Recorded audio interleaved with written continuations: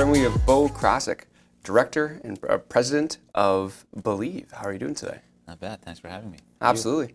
I appreciate it. And we were speaking just before sitting down here that I actually visited Beleave for my first time about a month ago or so. We were invited out there and Shane gives a tour. It wasn't what I expected. It wasn't, and it was actually above expectations. Where I looked at some of the cannabis he was growing there, it looked really nice. It's one of those underrated stories we kind of kept quiet, but Shane's a rock star. He's been doing that for such a long time, over 20 years of experience.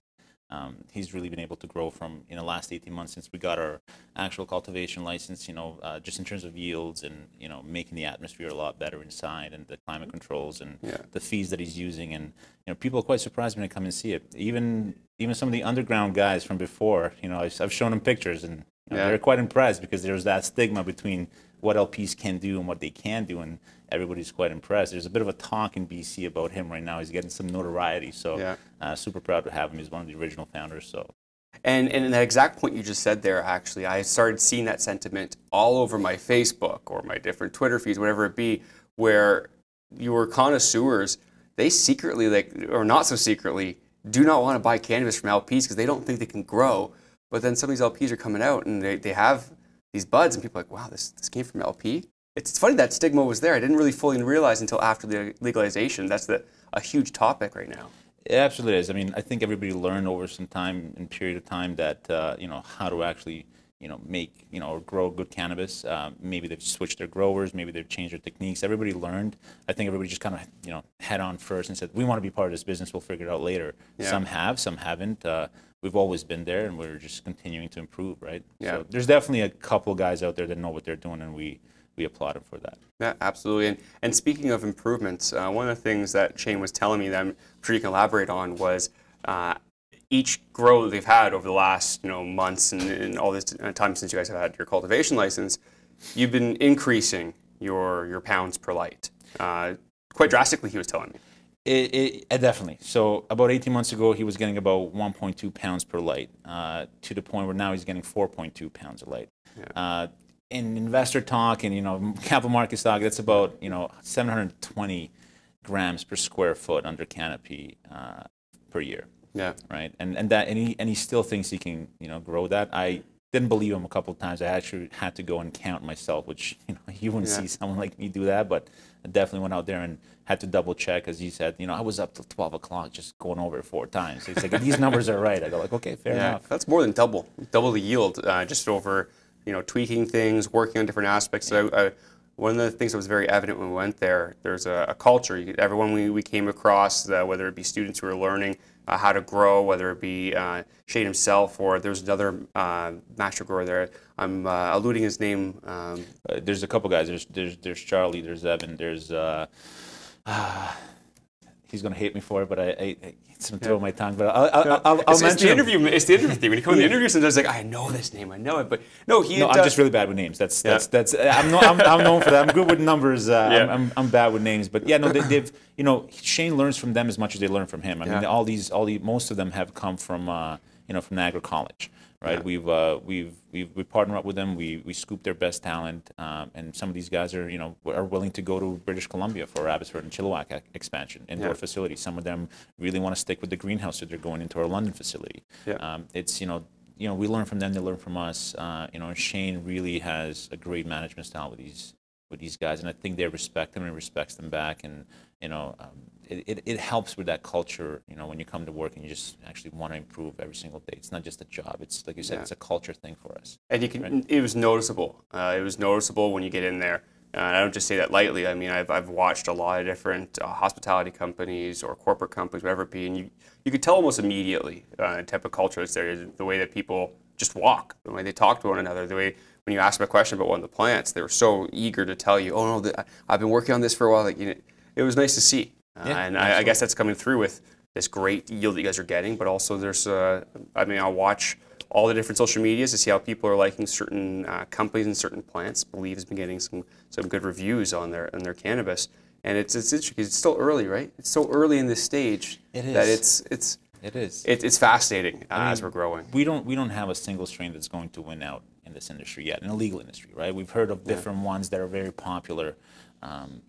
throughout the illicit market or the gray area market, whatever you want to call it, right, before legalization. But I think, it's an even playing ground for everybody. Everybody can market their strains, and at the end of the day, marketing is only a part of it. We learned early on, and that's the part that our growth team says, look, it's about the plant, right? And if you're talking about dry product and just smoking the flower or consuming the flower, you have to know what you're doing. You have to bring that old school culture into this whole new corporate world, right? So it's tough, right? You have a lot of SOPs to follow, right? You know, Health Canada's breathing over you.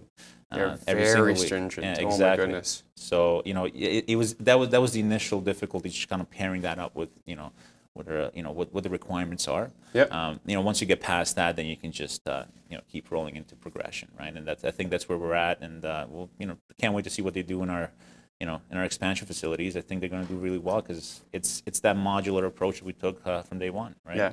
And why don't we talk about that for a moment? Because what caught me off guard, actually, to be very honest, was the fact that very soon you guys are growing to, conservatively, you were saying earlier, 150,000 kilograms a year. That's a significant amount of cannabis. That's through 3 locations? It's 4. Okay. It's actually, so the BC locations are split between 2 properties in Chilliwack and Abbotsford. They're going to total about 870,000 square feet of indoor grow. It's going to be the largest in the world for indoor grow. They're all actually, as you saw in our facility, in the Hamilton facility, they're all 2,000 square foot rooms with about 50 lights a pop. Yeah. And it's going to be 10 buildings that are just going to be, exactly the same. Our partners are building that out there. Look, I mean, it's easy to manage. And so that's 2 facilities, and then we have the London facility is going to be just our greenhouse. And it's mostly going to be for extraction because we're doing some really cool stuff with our extract materials. We don't believe that, buying a machine extracting oil through, carbon-based CO2s or, ethanol. We use ethanol, for example. We don't believe that's the final product that people should be consuming. It should be the ease of consumption, right? So our whole motto is, I don't want to change the way you live. I want to change the way you feel. Right, so we're working on some really cool stuff around water solubility. We have it. We haven't shown it yet. We're filing patents around that.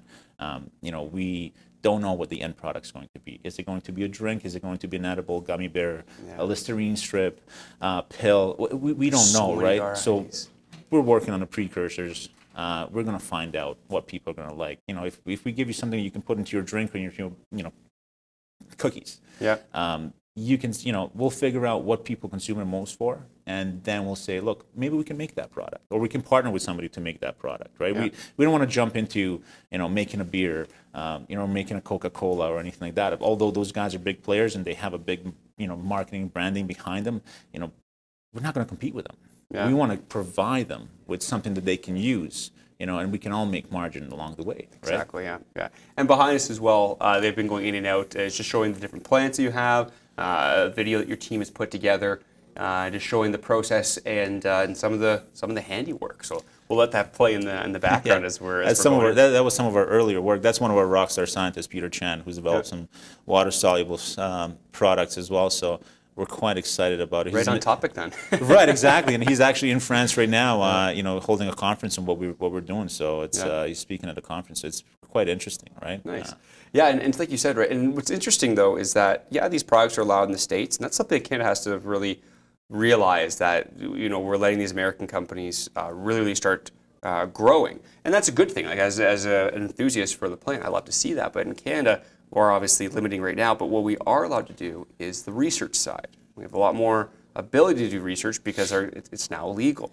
So legal for us to be able to work on. So it's nice because it's like you said, are you going to go out and get a Pepsi or a Coke, some sort of beverage, and try to fight Coke? Or are you be like, hey, we've got the primo products for you to be using in your drinks. That's how you're saying you want to be able to, or at least one of the ways you're going to be looking into One of the ways, right? One of the ways. I mean, we always look at full vertical integration, right? I mean, if you look at it, I want to control everything, just like everybody else at our company does, right? But you can't, right? So you got to figure out how far can you take it, and where the marketing, branding, and manufacturing power of some of these bigger players are, right? I mean, they have distribution.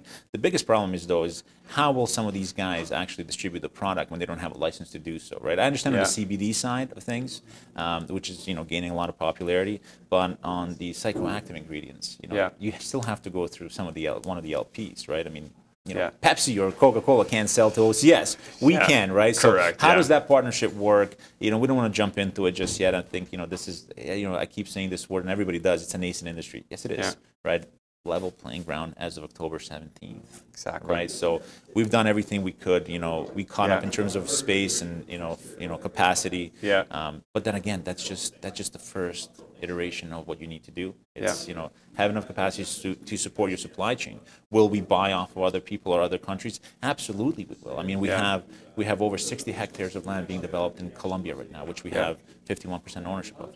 Unfortunately, we can't bring any of that stuff in. No, exactly. Right. At this point in time, eventually, all this, if it becomes commoditized, all these big facilities, they may not be profitable. Yeah. They may all have to go into derivative products, which demand a higher margin. Once you really play with that bioavailability side of things, I can actually give you a lot less from 1 gram of cannabis and make a lot more money off it, but you'll still feel the same effect. So why do you care? Exactly. Right. So it has to develop. Right. It's not there yet, but we caught up on the fundamentals. Now we're going after that, big bang in terms of research and development of new products, right? So we're really excited about that one. No, and all those things are really interesting to hear and I appreciate it. But sliding a little bit more and change the tone a little bit, something interesting happened a few days ago, a 7-to-1 stock split. What was the basis behind that? And I'm sure of all people, you'd be the one to explain it. It was something we sort of battled with for a while. Originally, when we structured this company, we figured we have a tight share structure. Fundamentally makes a lot of sense. However, the investor base is mostly retail in this sector at this point in time.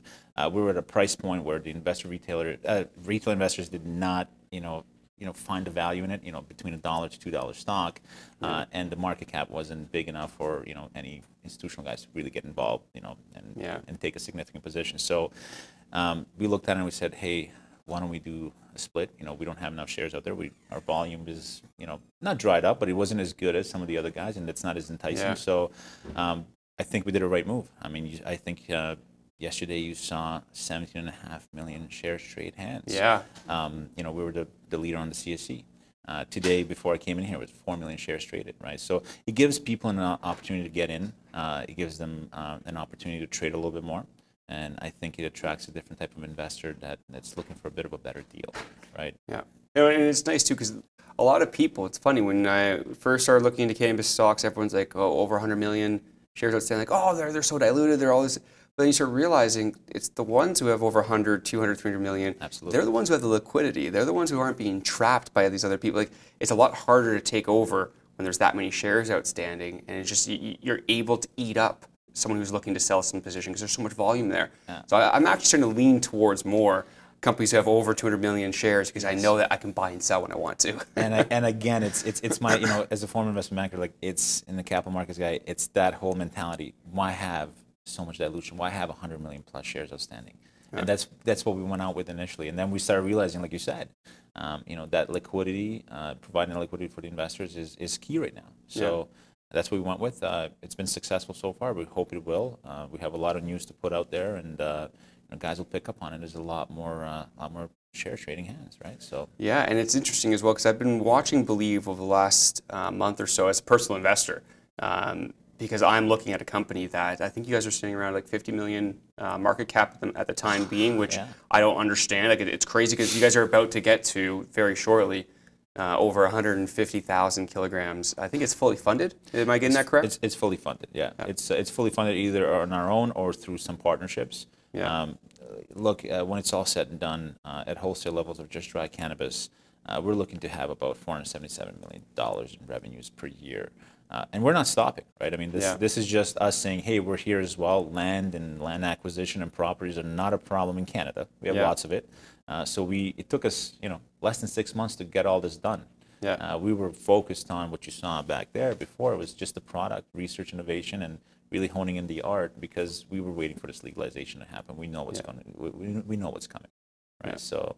Yeah, and it sounds like you've got a lot of the good pieces put together. I'm really interested to see how trading continues to work on your company, but also as these milestones start coming up, I think you guys are going to catch a few people off guard. So hopefully that's not me, because I actually am just surprised. I'm an investor first. Right. I'm looking to get a position personally because I'm seeing the type of aspects I want to see. going into legalization where you want to find a company that's got a lower valuation. They may be undervalued. I'm not a financial advisor, so that's me personally saying it for myself. But just in general, these are the type of elements we're going to look for. I can't wait to have you on again in the future as you continue to grow and we're watching this story take shape as we march into legalization or past it now. Absolutely. Always glad to be here. All right. Well, appreciate very much for your time, my good man. Thank you. Your stock can be found on the CSC under BE. That's correct. If those who are looking, want to look a little bit further into. Appreciate your time. Thank you. Absolutely.